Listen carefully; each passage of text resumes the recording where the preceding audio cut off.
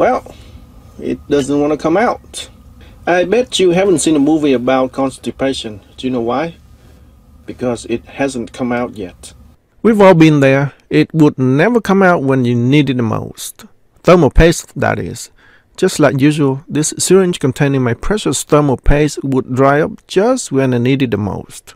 In this video, I'll show you how to make thermal paste quickly and cheaply from the ingredients you have around your house. So let's get started. First of all, let's talk about the real factory-made thermal paste. It usually consists of mostly zinc oxide, aluminum oxide, boron nitride, and finally some sort of greasy substance to bind everything together, such as silicone grease. It's basically an oily mixture of ground metals. Liquid metals like gallium would be the best, but gallium is corrosive to aluminum and most heat sinks are made of aluminum, so gallium cannot be used for this.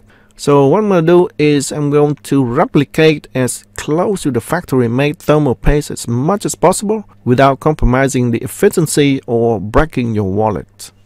I'm going to show you my ingredients, where I get them from and why I choose them. And here there are just 3 ingredients needed for this: Sunblock, Graphite, and Vaseline, aka Petroleum Jelly. The first ingredient I have here is Sunblock. This serves as both a conductive material and a binding agent. If you look at the ingredients on the back, you can see that it contains almost 20% zinc oxide. Not all sunscreens come with zinc oxide. Some don't even have zinc oxide at all. The ones that have the highest concentration of zinc oxide are usually hypoallergenic, and they are usually made for kids or babies. Sunscreen zinc oxide usually max out at about 21% concentration.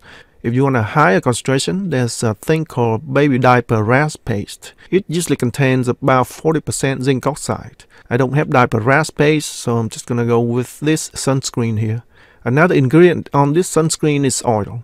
You can see on the front it says water resistant, and to be water resistant it has to be oil based. On the back you can see most of its ingredients are oils. There's little or no water in here, and that's why it doesn't dry out if you don't use it for a long time.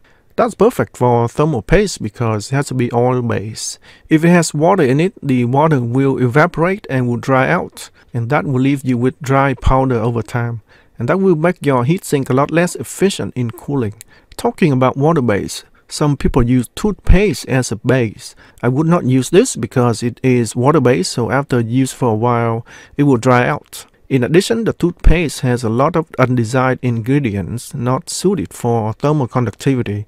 It has a lot of calcium carbonate, sodium bicarbonate, and sodium fluoride.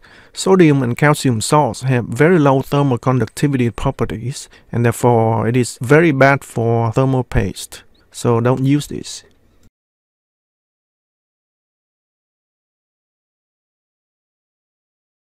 My second ingredient is graphite. It has higher thermal conductivity, even higher than that of zinc. In fact, its cousins such as graphene and diamond have the highest thermal conductivity known to man. You can get graphite very cheaply. You can buy it in powder form like this. It's usually used as a lubricant, so you can also buy it as a lubricant. And you can find it easily at any local hardware store. If you don't have this, you can also use pencil lead and just grind it out to a fine powder, and it should be the same as this. Well, almost, because it's also mixed with clay to harden the lead, otherwise it would be too soft. Just make sure that you use higher B ratings on the pencil. B ratings is for blackness. The higher the B ratings, the more graphite content it has. The last ingredient on my list is petroleum jelly, aka Vaseline. This is just a binding agent to bind everything together. Again, you want this to be oil-based, not water-based, so that it doesn't dry out over time, and that will make it less efficient. You can also use silicone grease, but that thing is expensive. I'm a cheapskate, so I'll stay with my petroleum jelly. Talking about cheap, there's one time I came to a jewelry store to buy some pearl. Since I'm a cheapskate, I asked for 20% off. Hey mate, listen, I'm a cheap bloke, and I have 3 mouths to feed. Would you be kind enough to give me 20% off?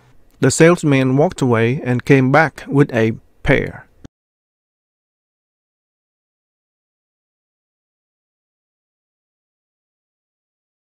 Alright, it's time to make the thermal paste. I'm going to make this much for this time, and It's gonna last me for a while. I'm gonna use about 1/3 of the amount for each of the ingredients, and it'll be divided equally. First up is the petroleum jelly. Sunblock is next, and finally graphite. Now we're just gonna mix it up real good.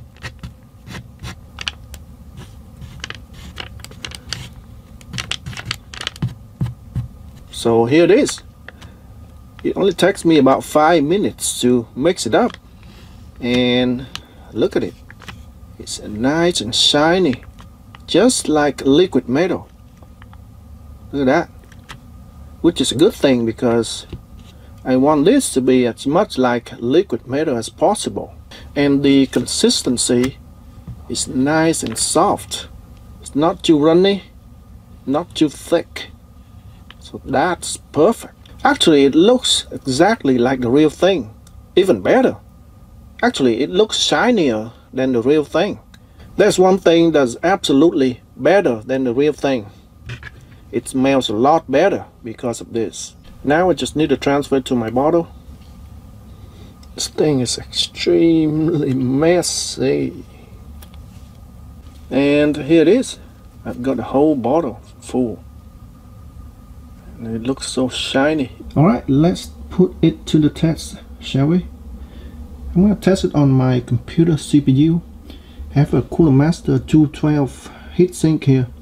It came with the factory thermal paste, and I'm going to use a program called AIDA64 to stress test the CPU, and I'm going to compare the difference between the factory thermal paste and my homemade thermal paste. First up is the factory thermal paste. When idle, temperature is about 35 to 37 degrees Celsius. On a stress test, when CPU runs at 100%, it went up to about 70 degrees Celsius.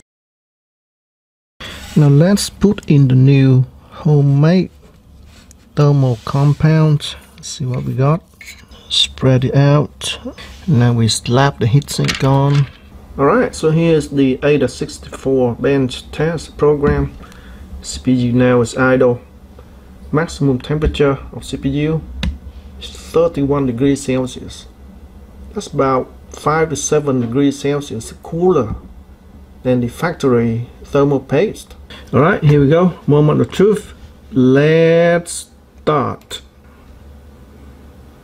You see now immediately the stress test on the CPU goes up to 100%. You see the temperature up to 59 Celsius now. It actually goes down right now. So here's the end result between the two tests. On the left is the original thermal paste. On the right side is the homemade thermal paste. On the original thermal paste, the maximum temperature went up to over 70 degrees Celsius. Okay, and the average temperature, say about 61 Celsius. Whereas the homemade thermal paste, maximum it can get is about 62. So that's a 10 degrees Celsius difference between the two.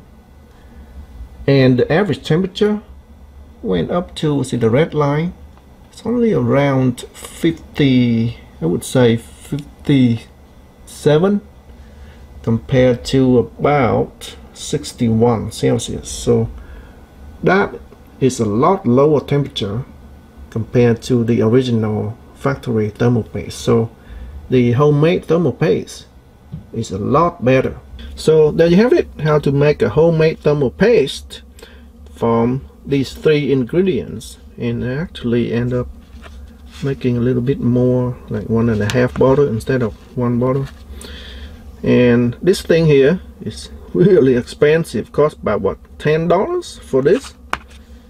This here about 10 times the amount of that, so it would have been like what, $100 for these, and it cost me almost nothing, and only takes about 10 minutes to make all of these. And not only that, it works better than the factory thermal paste. So that's amazing. The real reason why I want thermal paste is because I'm working on a new project to modify this TP456 board to charge at the rate that's more than 1 amp, because maximum only 1 amp, and it will get hot. So that's why I need thermal paste and a heatsink to cool it down. I need to charge my Tesla Model 3 batteries here, and 1 amp is a bit too slow for these. So I'm gonna show you all this in my next video. Until next time, thanks for watching.